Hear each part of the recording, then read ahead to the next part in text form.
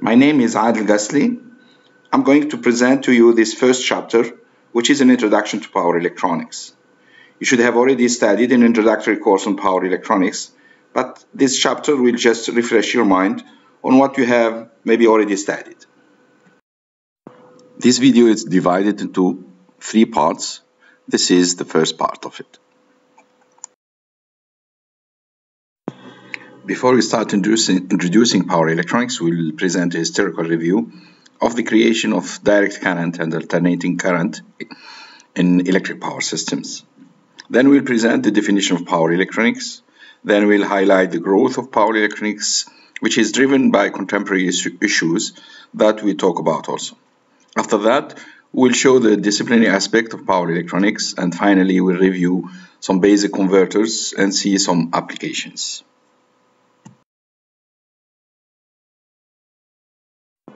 Now let's start by watching the AC versus DC movie that is actually on YouTube, and which presents well the story of Edison and Tesla and their war for the utilization of AC or DC power systems.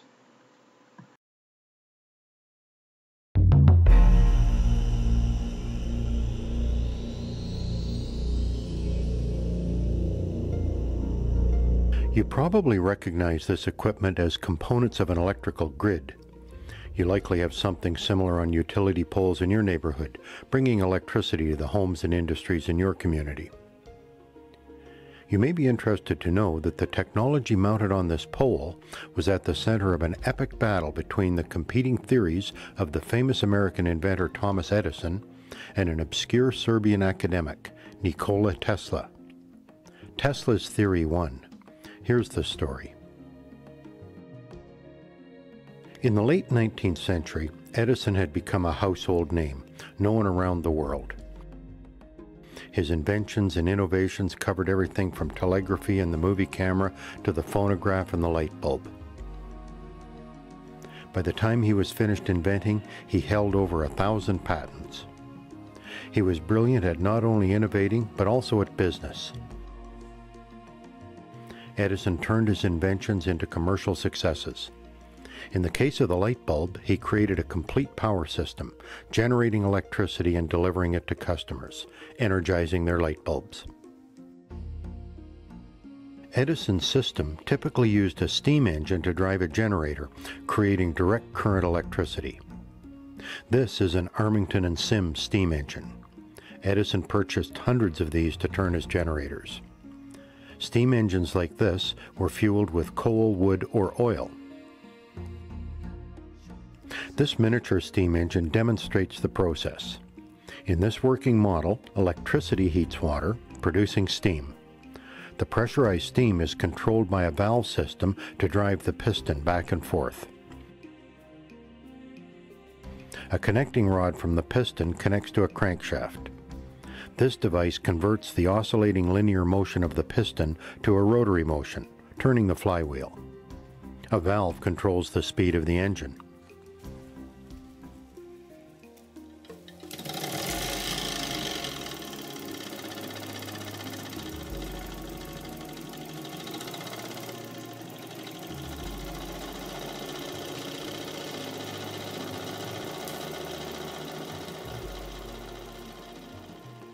This is a generator. Permanent magnets surround coils of wire. The coils rotate in the magnetic field, inducing a flow of electricity. In this miniature generator, the electricity flows through the filament of a light bulb. A drive belt connects the flywheel to the generator.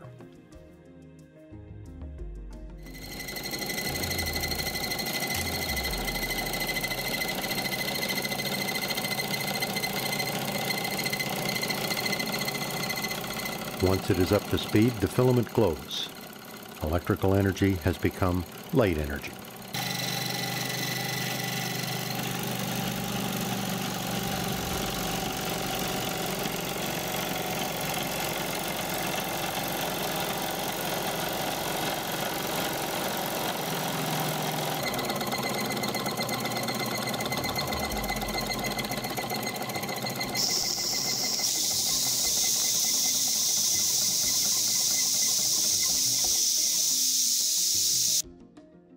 Edison's generators produce DC, or direct current.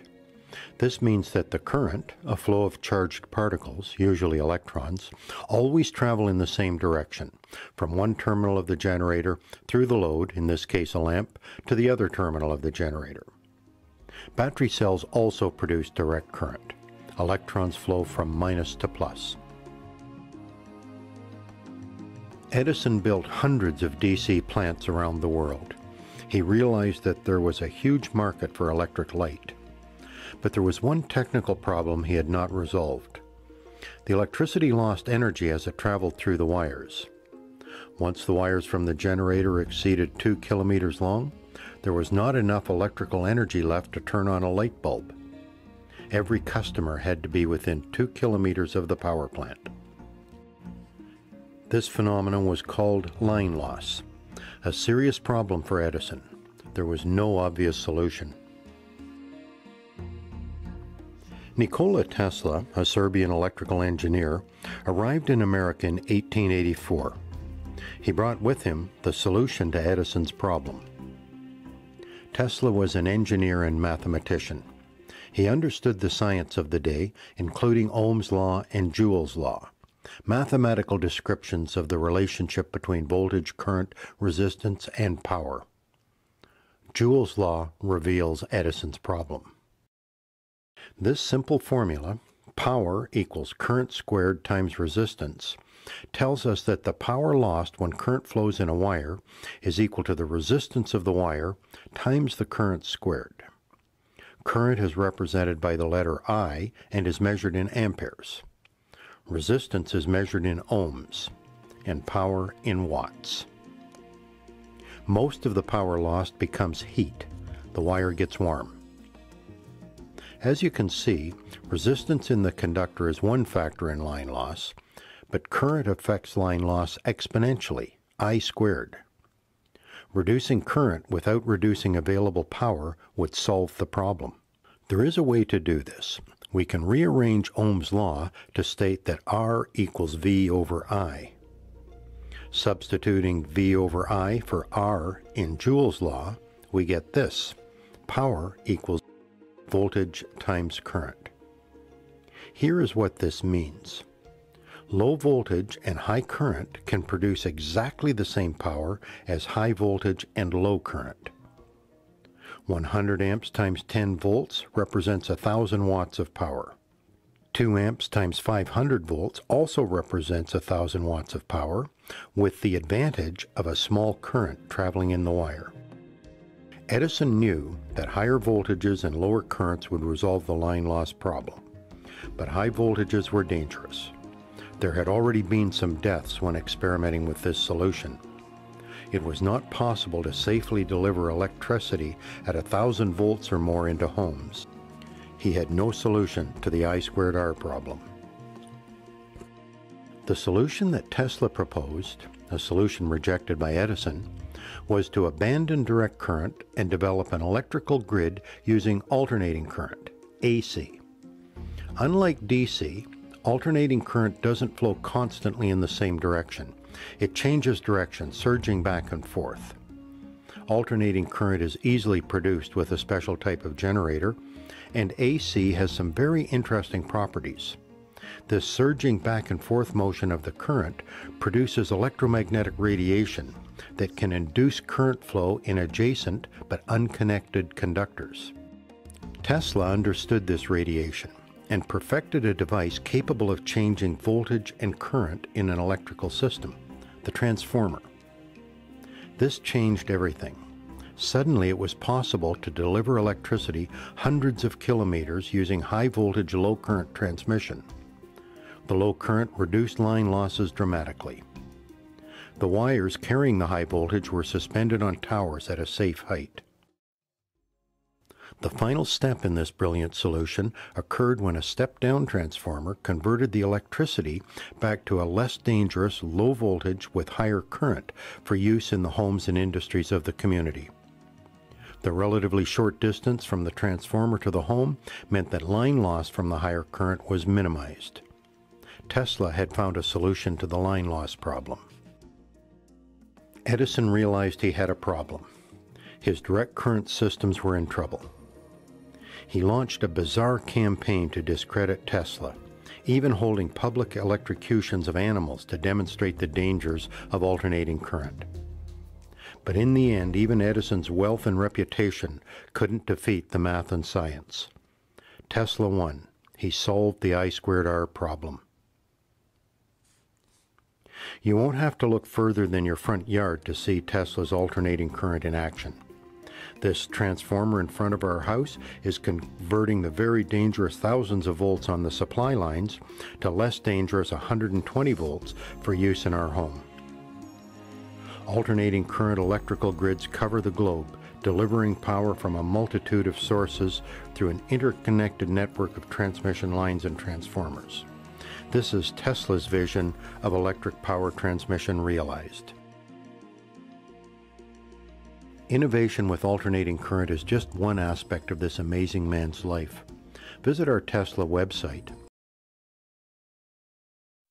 Now coming to the definition of power electronics, it is usually defined as the conversion of and control of power from one form to another form by means of power semiconductor devices, wherein these devices operate as power switches.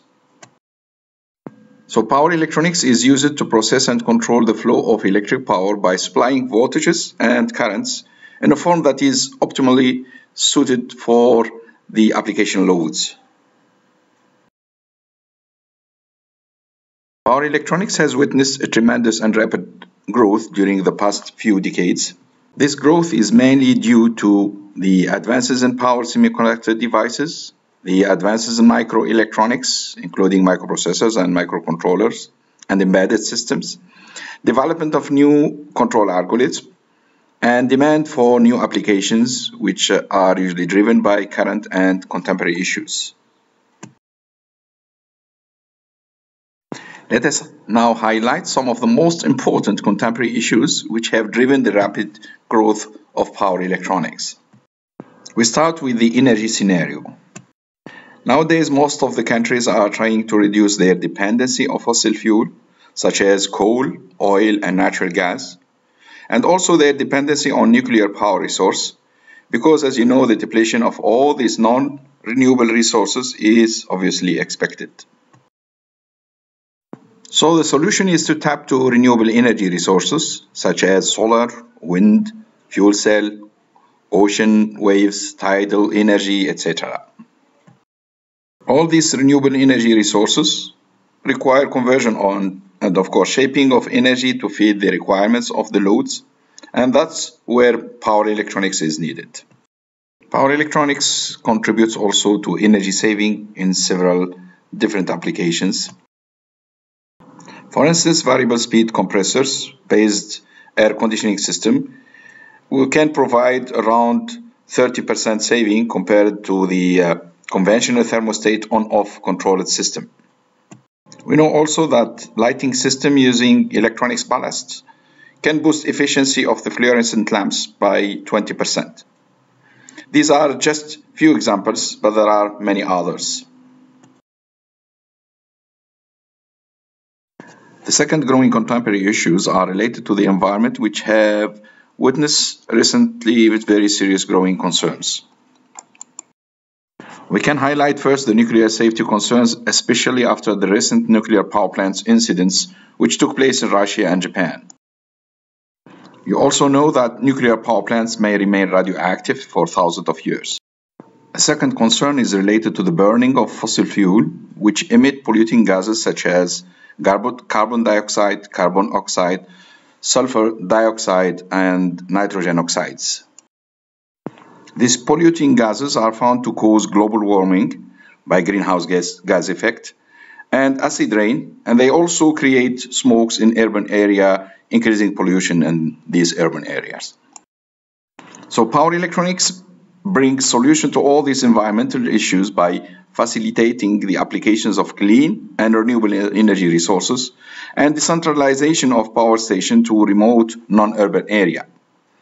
It also allows the introduction of non-polluting vehicles such as electric and hybrid vehicle, which we can find nowadays running on the streets of many countries. Power electronics is really a multidisciplinary field of research and development. As you can see in this figure, in order to design a power electronic system for certain application, you need to have sufficient knowledge in different fields, such as electronic and solid-state devices and circuits, knowing the physics of the devices, power system and equipment, both static and rotating, and also analog and digital control theory and systems. Some other knowledge in other disciplines is also required when it comes to finalizing the product and making it commercially viable, taking into consideration, for example, the packaging and heat transfer issues. Without forgetting that when you do design, usually you simulate first your design, so you have to develop computer programs and do some simulations before you do the implementation. So as you can see, this is a field of multidisciplines and that encompass different knowledge in the different fields. This is the end of this part. Please join us in the next part, and thank you for listening.